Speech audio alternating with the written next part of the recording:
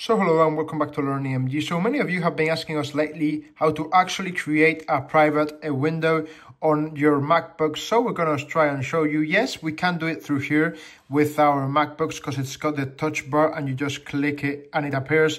But we're going to try and show you real quick how to do it. So essentially you go to Safari over here, you open up a tab. Let's say you open this one and then you go upwards and you go to the way that it says, as you can see right here, it says File.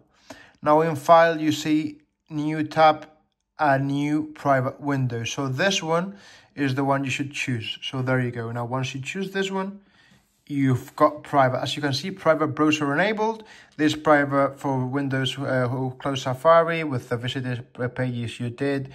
And essentially, it's already done and you can open one. Now, the following you will open on this page, it will be also private, okay? So from now on, every time you open this tab, it will be private, okay? In case you've got any questions, as always, please leave it down here in the comments below. And me or anyone from the LearningMG team will answer as shortly as possible. And as always, if you want to support the channel, please give a thumbs up and subscribe to our YouTube channel because it will really help the YouTube algorithm. And also remember, we've got the membership of the LearningMG team, which gives you access to all the videos before they actually come out. So as always, thank you very much for watching.